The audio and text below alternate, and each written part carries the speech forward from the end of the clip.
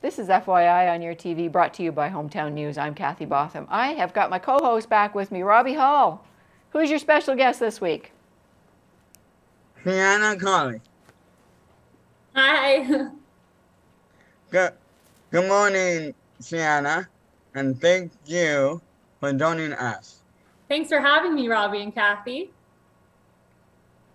How long has the movie Under the Stars been around? That is a great question. I actually don't have the year off the top of my head because, oh, sorry, there's a train in the background there. But the Movies Under the Stars was actually run by the Together Smiths Falls group, which did an amazing job. And then the museum had the wonderful opportunity to actually take it over a few years ago. So the museum itself has been running it for about 4 years.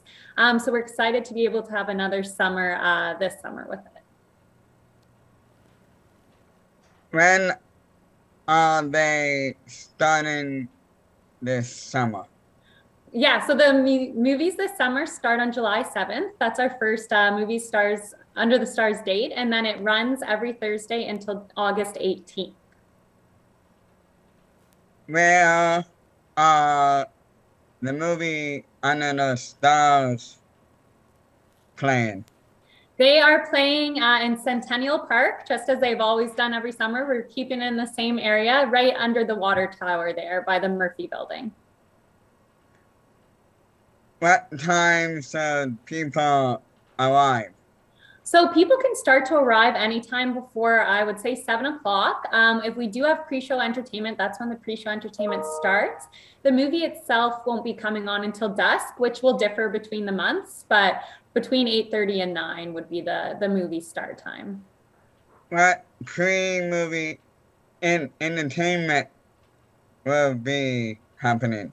So we have a lot of great sponsors that help make these nights possible. And we're sponsored by, I'm just going to list them really quick here, the Lanark County Children's Services, Gemmell's Garden Center, Royal LePage, On Track, Remax, Optimum Health, and Andrus Independent Grocer. So we are able to secure quite a few pre-show entertainment. So for example, July 7th, we have Junkyard Symphony starting.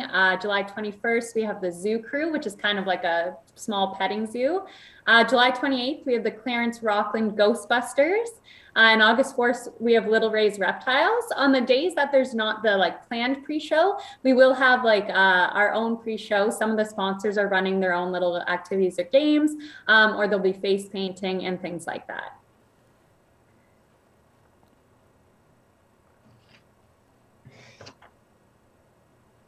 What should people bring with them? Yeah, so they should definitely, well, it depends on the person, but definitely bring on something you want to sit on. So if that's a lawn chair or maybe it's a blanket, there are picnic tables there too for some people. They should bring maybe some long sleeves. It does get chillier as the night goes on. Bug spray is always a good idea because the bugs are really bad at dusk. And yeah, anything they really want to bring with them to watch and enjoy a movie. What movies are planned? So we have a great lineup this summer, and we're fortunate enough to be able to do July and August because the past few summers it was just August because of COVID. So July 7th is Disney's Encanto. July 14th is Spider-Man No Way Home. That's the newest one. July 21st is Sing 2. July 28th is Ghostbusters Afterlife. August 4th is Disney's Jungle Cruise. August 11th is The Princess Bride, so an oldie. And then August 18th is The Bad Guys.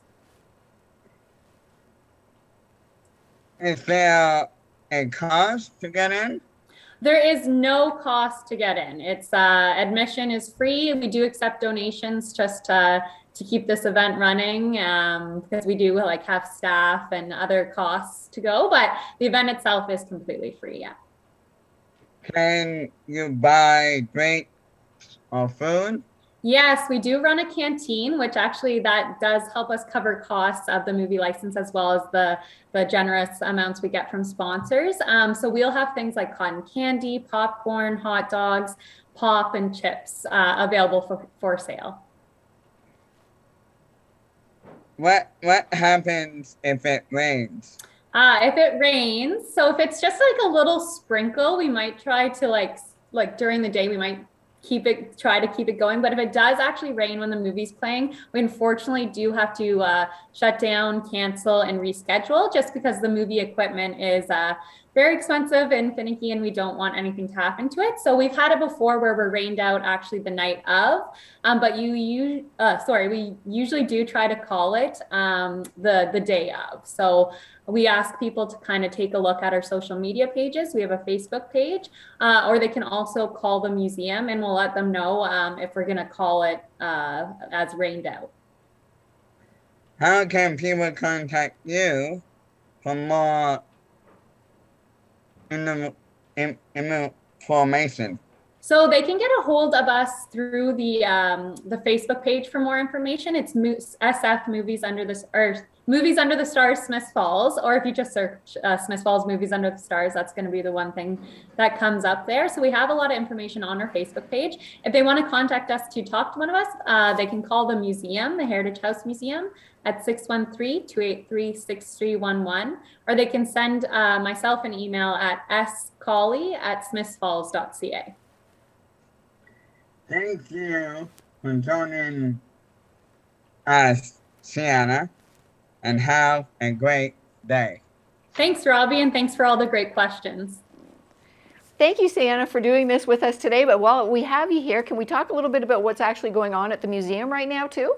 Yeah, absolutely. So fortunately, we're able to put on numerous events again this summer. So it's really exciting. We have some great things planned. So as I'm sure a lot of people know, Paddle Fest is happening this Saturday. So we are participating in that. We're actually right across from where Paddle Fest is being held at Laurel Reach Park. So it's a really great opportunity for us. So we will have a booth over there in with the town of Smiths Falls, and we'll be able to give out like brochures, information about the museum and the town of Smiths Falls. We'll have a few like games over there, like Victorian lawn games that people can kind of pick up and play with. And we are hoping to do some face paint too over at Paddle Fest. The museum itself is also going to be open, so we're hoping people just, take the little trek across the way. And we have our new outdoor tours. So we've always offered indoor tours of the museum, so those will still be available too. But our new outdoor tours, which are run by Aiden, who's a great worker here, you can go around and you'll learn about like the geography of the region, the importance of the land, and some of the flora of the area too. And you'll actually head on over to Old Slice Rapids as well and see kind of the gorgeous grounds. They can be booked actually ahead of time on Eventbrite as well. But the actual admission for the museum on Paddle Fest Day is going to be open by donation. We'll also have like several different scavenger hunts they can do, like outdoor or indoor, and some baked oven treats for people for sale as well. So excellent, excellent. I always like the indoor treats too, because you cook everything the old-fashioned way, and they're really great. That's always, yeah. You got this little oven in the wall. Exactly. We did actually a pizza day with staff, and it was really delicious. Excellent, excellent, yeah. Excellent. Now you've got another event coming up. I believe it's called the Night Watchman Investigative Team. Yeah, so we have I'm very intrigued. It's really exciting. We have a big paranormal activity night. We've actually had the Night Watchman investigation team come to the museum before and do their own investigation. And now we kind of want to open it up to the public where they can join another investigation of the museum. So it's also in partnership with Ghost as well, which is another investigation team. And it's Saturday, June 18th. And there are different times. So there's a 6 p.m. time slot, but that's actually already sold out. And then there's an 11 p.m. time slot, which is going to be even kind of spookier because it's definitely at night. And it'll run for a few hours. So the two different groups. And what you'll do is you'll go through the museum and you'll do an actual paranormal investigation, but you'll also learn about all the different equipment and what kind of goes into it. So you can book tickets if you want to attend the 11 p.m. slot. They're on Eventbrite, and it's $60 plus tax for one person. But there's a deal if you get 2 tickets at a time, it's $100 plus tax. But yeah, so you can check that out on Eventbrite if you search the paranormal activity at the Heritage House Museum. And if you need any more information about it, you can shoot us an email or call us as well for that. So it should be a lot of fun. They're always like really fun when they come. So yeah. Excellent, excellent. So you've got a busy couple of weeks. You're going to be helping out with, you're going to be participating with the Paddle Fest, which is June 11th. And you've got the, what is the name of the night? Paranormal? Paranormal activity with the Nightman investigation team and Ghost. It's kind of a word like full, but it's basically called paranormal activity at the Heritage House Museum. All right, and that's June 18th, and there's only a few spots left, so get a hold of it. Yes. Absolutely. Excellent. And we've got Movies Under the Stars starting up too, so this is exciting. Yes, we're very excited for the summer to start. Excellent. You've got more summer camps going on, but we're going to have you come back and we'll talk about those. Yeah, that sounds perfect. Excellent. Awesome. Excellent. Well, thank you very much. Sienna Colley, you're the program coordinator for our Heritage House Museum, and my co-host, Robbie Hull. Thanks again, Rob. Thanks, You're guys. welcome, Kathy.